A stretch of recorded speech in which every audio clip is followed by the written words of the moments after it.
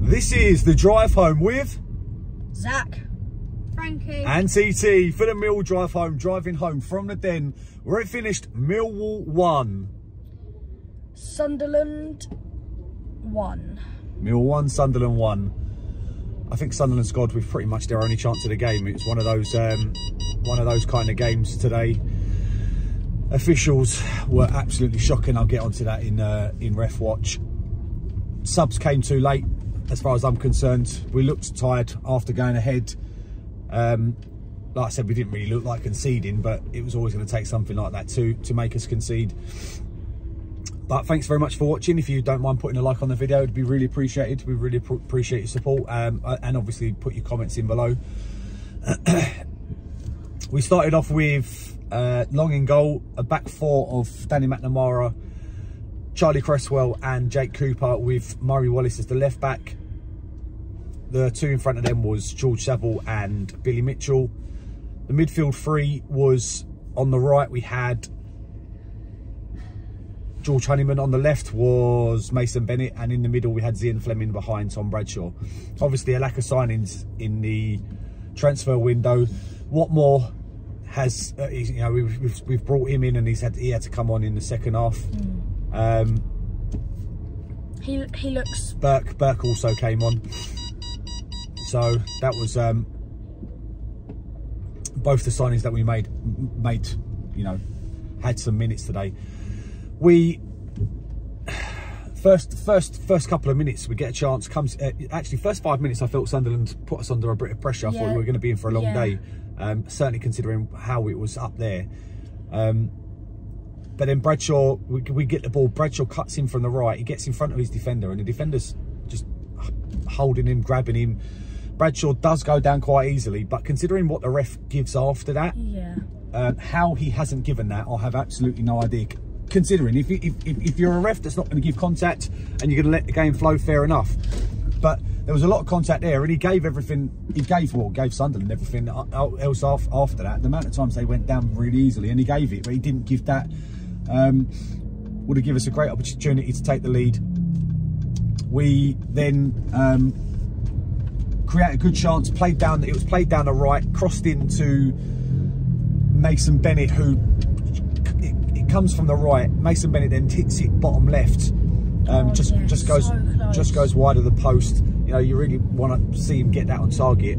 It was a great opportunity. We had a couple of, like I said, you know, there was a couple of mad decisions that were going on. You know, I think George Saville got booked for bringing his player down, and yet straight afterwards a Sunderland player done exactly the same thing, and he wasn't booked. And that's the kind of inconsistency that drives you mental.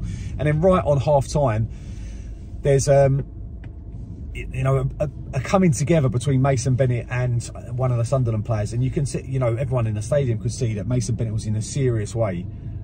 The ref, first of all, didn't play. He played on. Then they got a foul shortly afterwards, and he allowed them to take the foul straight away.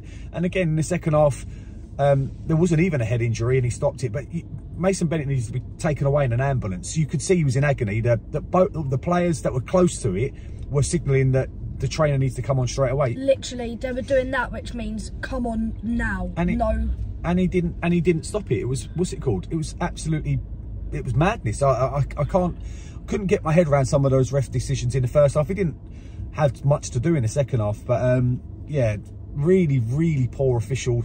The goal that we score in the first half was a shot from Zian Fleming. The goalkeeper parries it.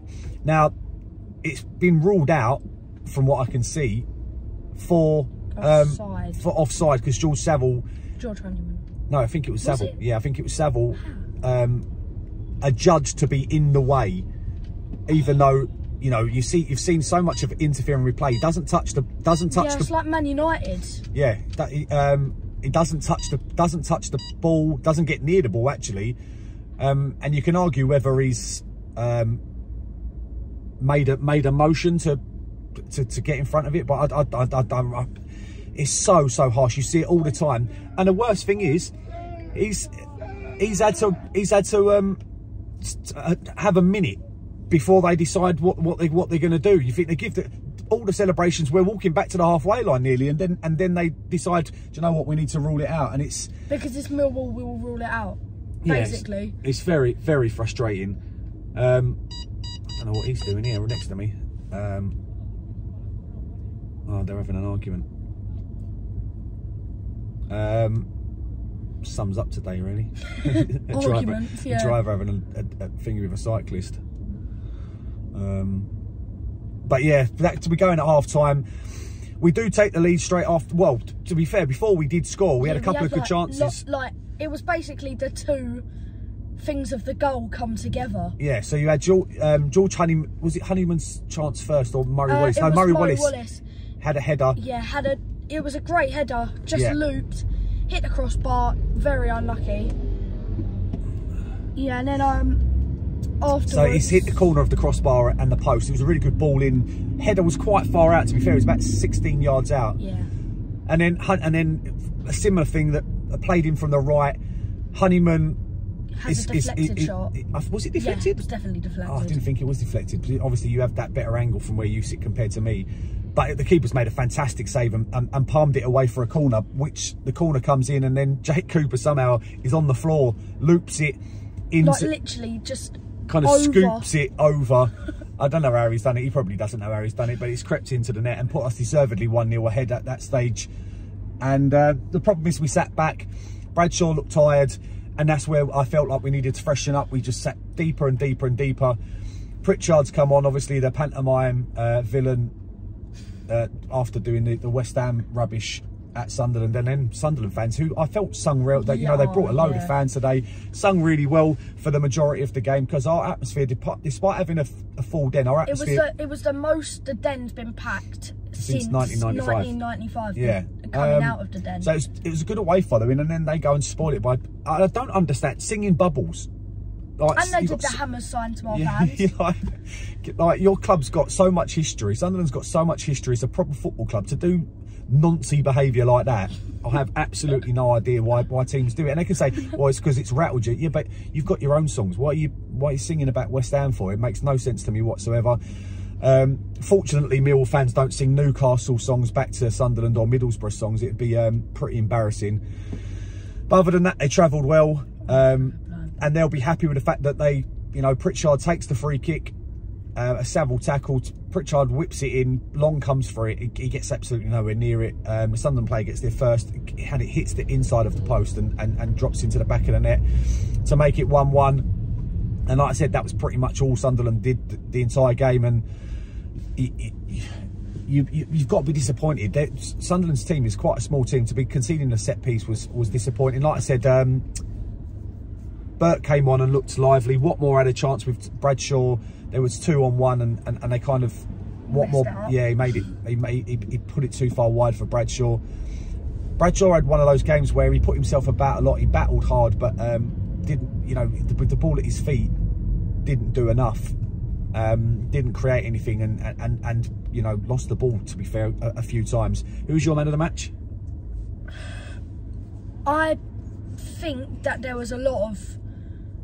We had a couple of good players today, like Cresswell, and I thought Fleming played alright. Bradshaw put himself about. Honeyman played quite well, but I think Bennett's injury, it could be a bad one. So I'm gonna give it to Bennett just because, like, as a temporary as a kind of man the match. But then them players that I said played very well today. Yeah, I think Cresswell had a really good game considering he's coming for Hutch. You know, you check the last video at Cardiff, I said Hutch was like a machine, and then obviously he's not there today. It's a big loss, but I felt Cresswell come really well. But for me, Honeyman was the man of the match. I felt that he had an excellent game today. Really put himself about, very lively, good skillful moves on the ball. Frankos, who was your man of the match?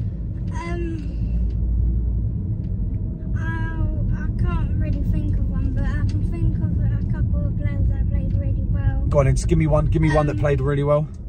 I'd say I might give my man of the match to Bennett.